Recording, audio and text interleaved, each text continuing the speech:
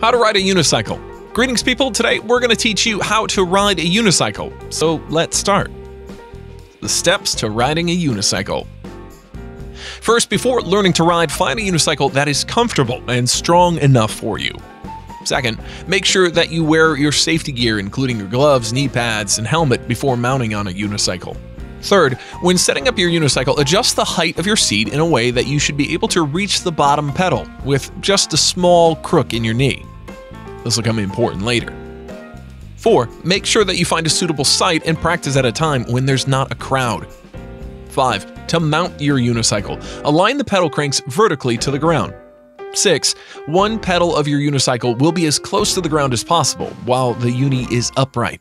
7. Use the foot of your weaker leg to step on that pedal. 8. Swing your leg over the unicycle to sit on it. 9. Step on the other pedal as you pull yourself up while holding onto something for support. 10. Make sure that you concentrate on your unicycle while you sit on it for the first time, while holding on to something. It's absolutely essential to get the feel of your unicycle. 11. Slowly rotate your wheel, half turn forward and backward to improve stability. This rocking motion helps you to stabilize. 12. Find a handrail and use it as support until you're ready to launch free. 13. When sitting on your unicycle, make sure that all your weight should be on the floor of your pelvis and not on your thighs or calves. 14. The next step is starting to ride forward slowly once you're comfortable sitting on your unicycle. 15. Point your knees or swivel your hips the way you want to go if you're willing to steer.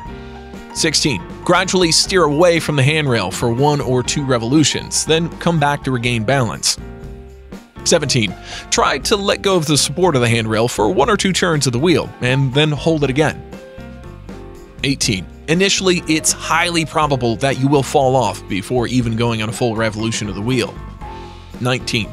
Make sure that you keep practicing until you're confident enough to go a few feet away from any support on your unicycle.